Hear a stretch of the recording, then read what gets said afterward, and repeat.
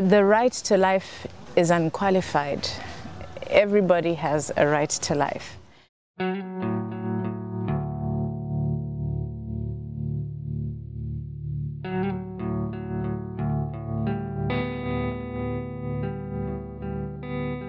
Some people are convicted because they do not have a lawyer.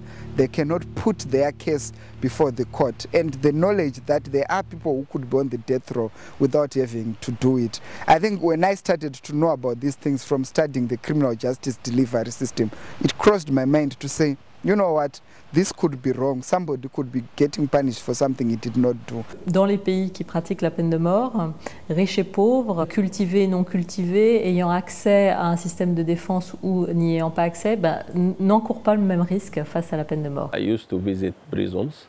I met with some people in the death row. They are isolated and put it in separate cells. Their condition, they are very bad. And I think they are dying every day. Abolir la peine de mort, c'est en effet une décision politique. Et comme toute décision politique, il y a un avant et un après, il y a un courage. Et s'appuyer sur une opinion publique volatile, mal informée et qui en général a d'autres soucis, c'est un prétexte.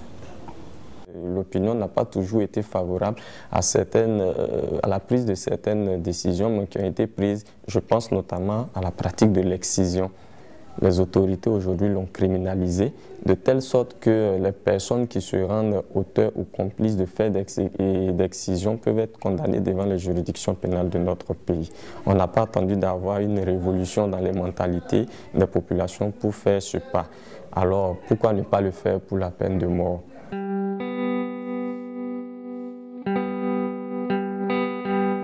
Les premières personnes qui ont été condamnées pour vol, peu après l'exécution de ces personnes-là, les curieux qui étaient venus observer cette application de la peine de mort et qui avaient laissé leur bicyclette derrière eux, en revenant de cette exécution, ont constaté que leurs bicyclettes ont été volées.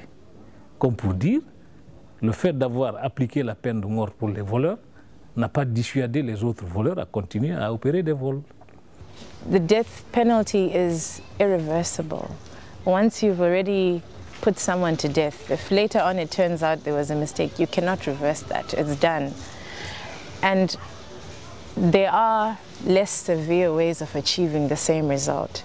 So it is really unnecessary. While it is retributive and it makes people maybe feel like they have managed to get revenge, it does not really add any value to justice and jurisprudence. We must remember that while we do have systems to punish and sanction certain behavior, criminal behavior within our societies, we must also not design things that would sense to now diminish the human dignity of a person. Our societies must be above that at all times, and we must always remember that as we sanction and punish, we also still seek to preserve that essence of our humanity.